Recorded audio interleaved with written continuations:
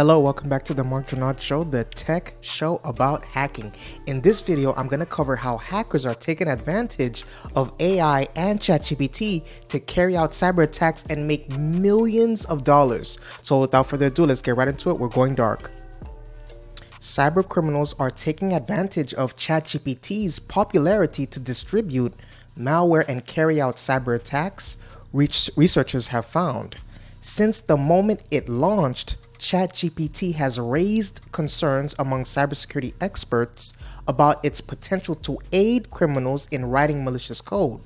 But according to a report published this week by threat intelligence company Cyble, bad actors are also setting up phishing websites mimicking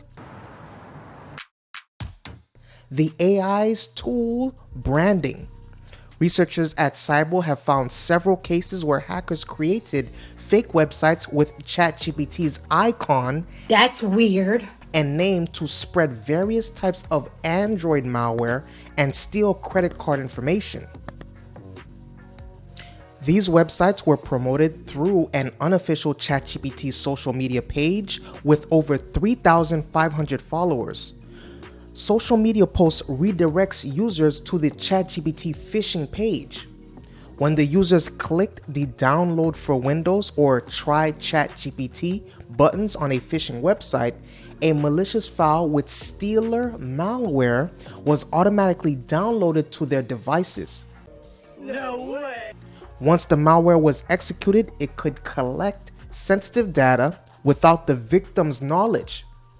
Researchers found that these phishing sites distributed several notorious malware families, including the Luma stealer, Aurora stealer, and Clipper malware designed to target cryptocurrency transactions.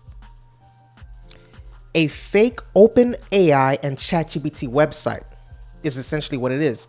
In addition to hosting information stealers and other malware, hackers also used ChatGPT and OpenAI based phishing websites to commit financial fraud. One common tactic has involved creating fake ChatGPT related payment pages that were designed to steal victims' money and credit card information.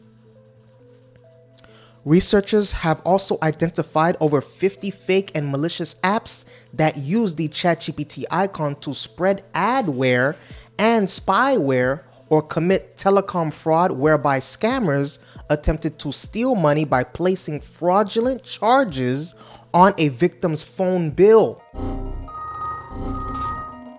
The spyware was posing as ChatGPT. Users who fall victim to these malicious campaigns could suffer financial losses or even compromise their personal information, causing significant harm, Cyble said. When asked by The Record, ChatGPT generated a response that it's aware of fake ChatGPT apps spreading malware and recommends users only download apps from trusted sources such as the Apple App Store or Google Play Store.